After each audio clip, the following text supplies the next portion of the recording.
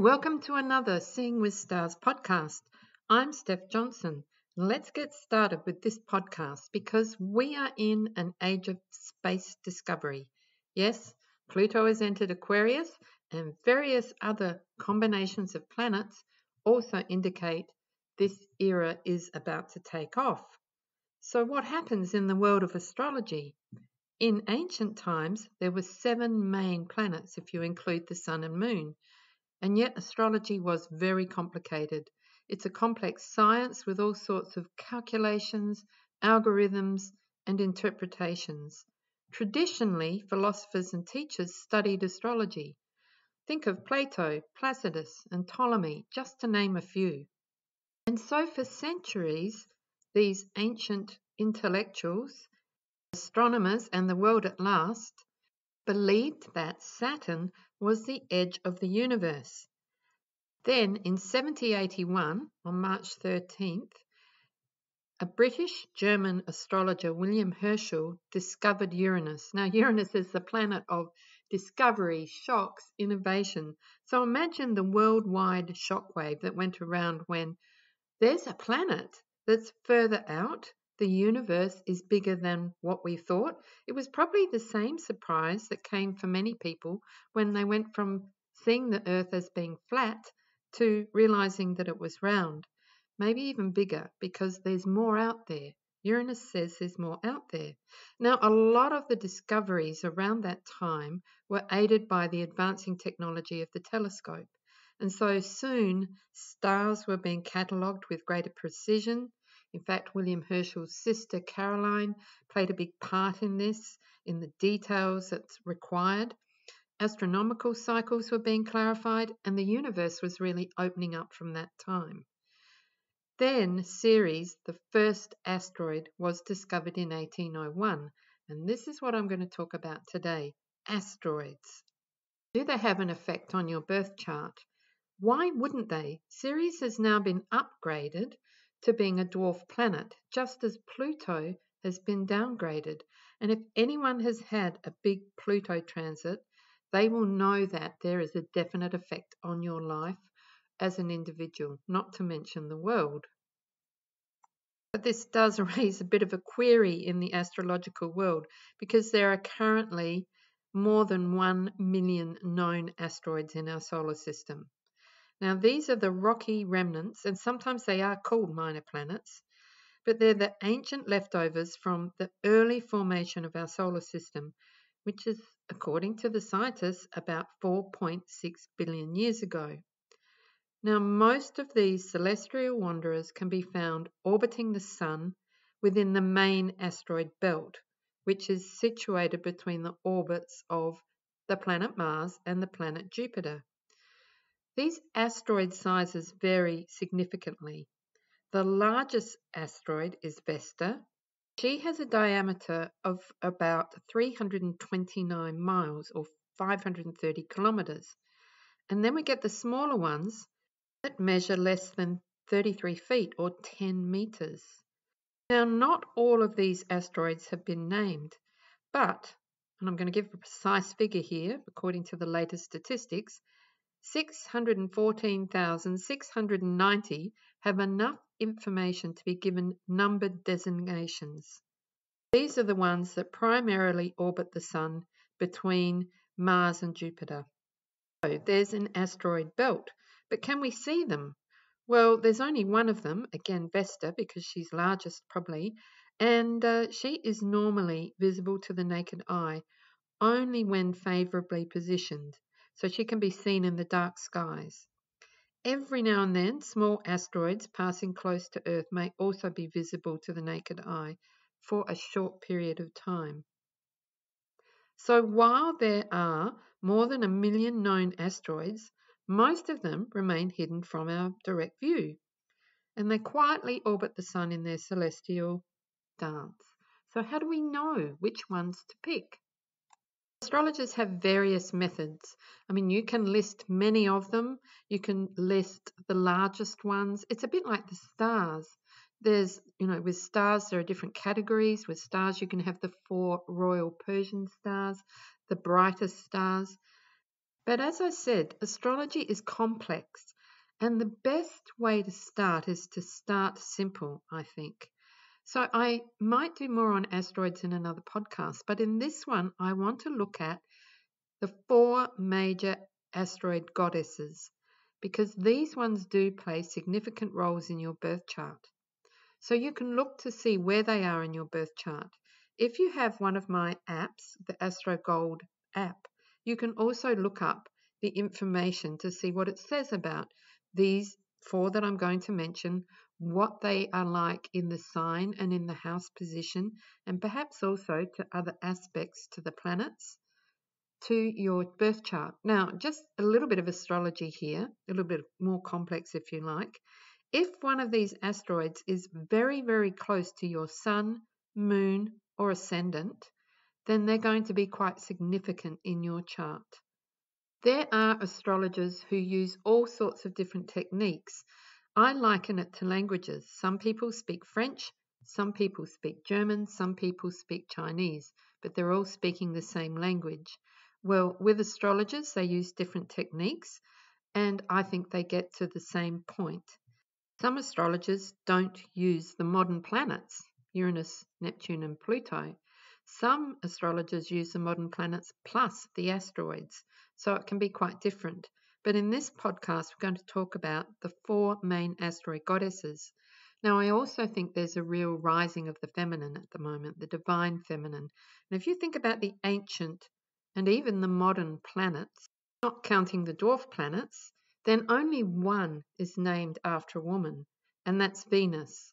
And in all my research, and please correct me let me know if you've discovered something, I cannot find why that planet was named Venus. But one of them, some say it might be because she rose and she looked very beautiful in the morning sky and the night sky. The 4 first discovered asteroids are all asteroid goddesses. So let's start with the first one. The first known asteroid, named Ceres, was discovered by the Italian astronomer Giuseppe Piazzi on January 1st, 1801. He observed Ceres from the Palermo Astronomical Observatory in Sicily. I can't begin to imagine what his excitement must be. As a journalist, I used to have to stand for hours waiting for some celebrity or somebody important to turn up, and then eventually they would turn up. But those hours of boredom where you were just sitting and waiting, and I found that very difficult with all the fire in my chart, must be nothing compared to astronomers who spend hours and hours and hours at a telescope, searching both with the naked eye and through a telescope for something or something different or following the patterns. So very exciting in 1801. And Ceres was initially orbiting in the asteroid belt situated between the orbits of Mars and Jupiter, as I said earlier, and she was initially considered a new planet. Then she was called an asteroid, and then recently later, she was reclassified as a dwarf planet due to her size and characteristics. So Ceres was named after the Roman goddess of fertility and agriculture, and she represents, many astrologers say, motherhood and family relationships, but I think she really represents food, nourishment, and transitions in a female's life. I think she also looks at the nurturing qualities of food. And yes, I guess that traditionally motherhood was seen as the nurturer through food, which is why Ceres was seen to be the mother and the nurturer. Also seen as that very much connected to the natural world, and I think Ceres is very much connected to agriculture in the old-fashioned sense. So slow food, not that fast food or modern technology or GMO or any of that. It's the real nurturing qualities of caregiving through food that's natural. So I think the natural world of flora and food and plants is very much connected with Ceres. So if Ceres is prominent in your birth chart, then you are going to have those qualities big time, and they're going to be important to you. And you may also be seeking those qualities from other people. So the next asteroid that was then discovered was Pallas Athena, and she was discovered by the German astronomer and physician Wilhelm Olbers on March the 28th, a year later, 1802. So this was again a really significant finding following the discovery of Ceres the years before. Pallas is the asteroid of wisdom and knowledge. She symbolizes creative thinking, strategy, and the arts. She does have some healing and mental accomplishments, but she's also known for tact, diplomacy, and courage. When you have Pallas prominently in your birth chart, then you are likely to really find an affinity for having a balanced approach and looking at the feminine type of arts in the world. So you can solve problems through intelligence and strategy, but you also have that cultural aspect to thinking. So you might be very, very intelligent, but it's going to be more of a leaning towards cultural intelligence, if you like, and the arts, rather than science and technology and those sorts of things. So diplomacy and strategy, you can be very good at that. For somebody who's doing policy, it's going to be great for that because you've got that ability to think strategically. Having a balanced approach is going to be very, very important. So if you have Pallas somewhere prominent in your chart, things like fairness and keeping things in balance, and perhaps also not the other side of it is not liking things to be out of balance. These sorts of things are going to be very important to you. So it's not got a nurturing quality, as you can see, like Ceres. Pallas Athena and Ceres are quite different. Both aspects of femininity, though. These are asteroid goddesses. Now, I have my favourite asteroids, and I tell you, as I've said before, there are more than 1,000,000.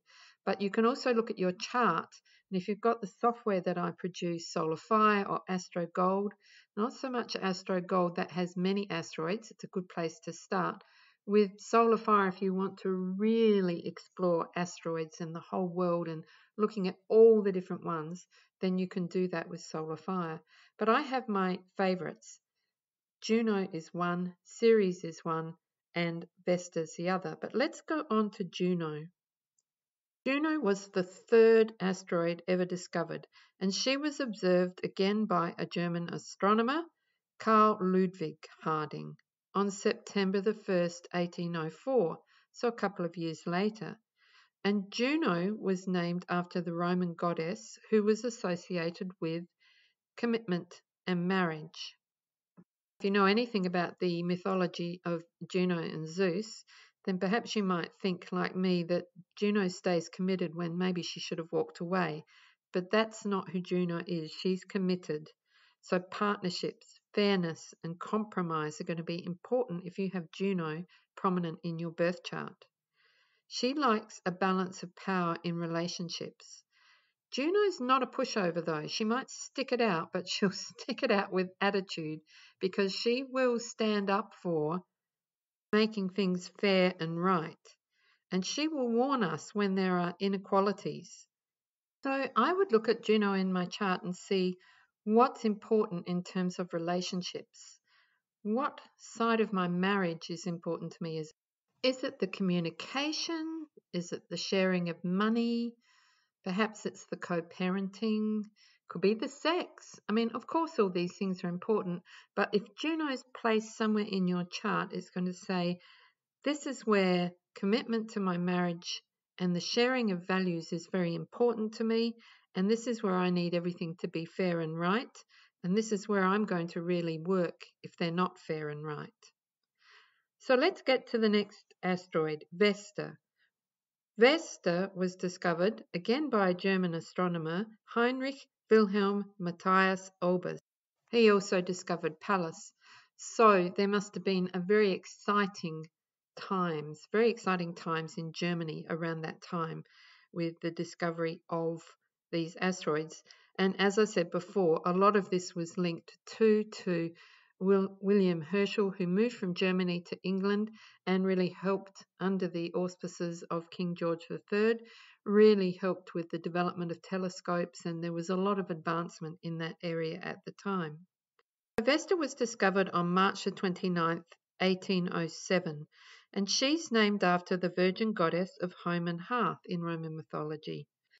So Vesta is the goddess of the hearth and the sacred flame. Now, this is literally the hearth in the home. So where is the hearth in the home? Often, until recently, it was the kitchen. Now it could be your outdoor patio, but this is the hearth of the home, but it's also the sacred flame within us. So she symbolizes devotion, sacrifice, and commitment. And she also symbolizes that balance between sexuality and spirituality. So there is a magic associated with Vesta. I like the fact that I think Vesta really is linked to magic, but in the sense of magic is something that may be a natural phenomenon that we just don't know about yet. For instance, when people first saw a match struck, they would have thought that was magic if they hadn't have known how it was done and the science behind it. So I think if you have Vesta strongly placed in your chart, you have a knowing or an ability to discover what is magic, that there's a sacredness behind this. So Vesta also sparks, and you see all the analogies or the metaphors for flames and fire, etc. But Vesta sparks in us that real desire to learn more, and not just learn more on a physical level, but to learn more spiritually. Vesta has a depth to learning and discovering, but in a spiritual sense. So think of Carl Jung. Carl Jung had Vesta on his sun. So you can see that correlation there. So that's the 4 main asteroid goddesses. That's where I would start if I was interested in researching or looking further into the asteroids. Of course, there are many of them, and we need to remember that these asteroid goddesses really add depth and nuance to our astrological charts, and they really help reveal different facets of our lives and our personalities. I hope this has whet your appetite for a little bit more discovery into the feminine, divine energy of the asteroid goddesses. I'm Steph Johnson. Thanks for listening.